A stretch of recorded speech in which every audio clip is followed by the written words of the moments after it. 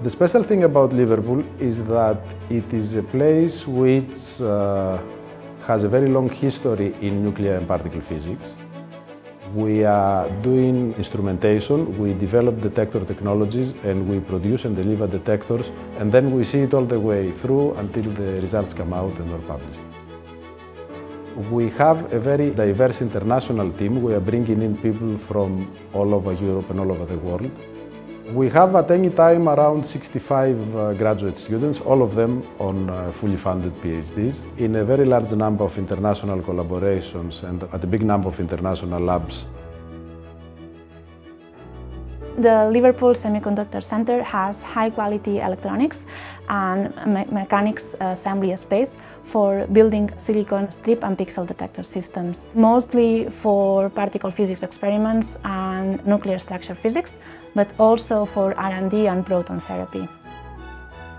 In Liverpool, we also have a workshop with highly skilled staff who specialize in high-tech equipment. They develop the components that we need for our experiments that we would not be able to fabricate in industry, for example. We also have an advanced materials lab with staff who are experts in the design and manufacture of components from composite materials. And currently they are developing a low-mass cylindrical support for the Atlas ITK upgrade. Atlas is one of the two multi-purpose experiments at the Large Hadron Collider at CERN. The Liverpool group is actually involved not only in the exploitation of the data that we have collected, but also in the maintenance of the detector and in the maintenance of the software, which is an important part of the experiment itself. We are actually involved in the precision measurements of the Higgs boson and also in the searches for supersymmetric particles and other new heavy particles and dark matter, of course. LHCb is one experiment located at the LHC. At CERN, I worked in the development of a new silicon detector for LHCb.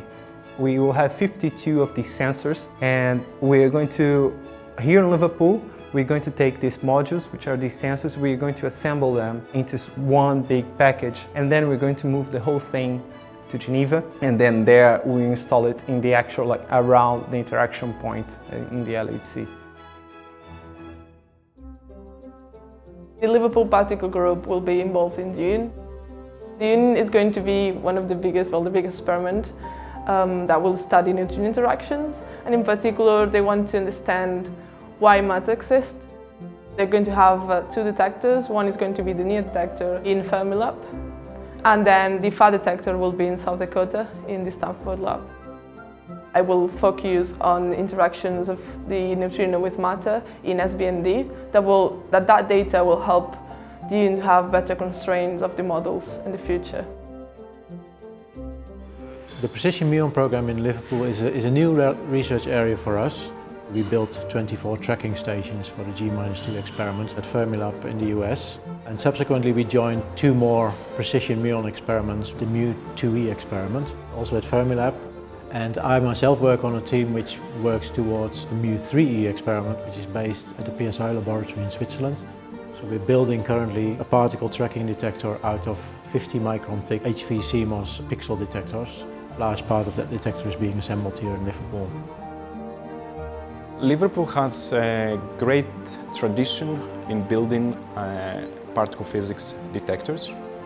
ARIADNE is really first of its kind to optimize optical liquid argon TPCs technology. By bringing photographic capabilities to these detectors, ARIADNE is able to take continuous video, if you like, with nanosecond resolution. When we have these beautiful liquid argon interactions, so when particles passing through our detector, then we're able to record them now with high resolution, and it's here in Liverpool really we have pioneered this. So atom interferometry is using the quantum mechanical nature and the superpositions of atoms. It does allow us to probe many areas of fundamental physics related to areas such as general relativity and particle physics. We're one of the UK universities involved with the US program MAGIS, a 100-metre atom interferometer. It's being built in Fermilab as an initial stage and to prove the concept to go on to build a 1 kilometre device. There's so much of the things that you read about in books came from the labs downstairs and from the people working here on the 3rd floor. The group has a great reputation for being involved both in the technology R&D, the assembly and manufacture of detectors. Not just getting the best out of our experiments today, but also thinking about what experiments are needed in the future. We will be involved in the next large accelerator-based project, and in parallel we have and we will continue to develop a number of smaller projects. Particle physics group at Liverpool has always been about innovation, discovery and societal impact through the development of technologies which then go into health, security and other areas.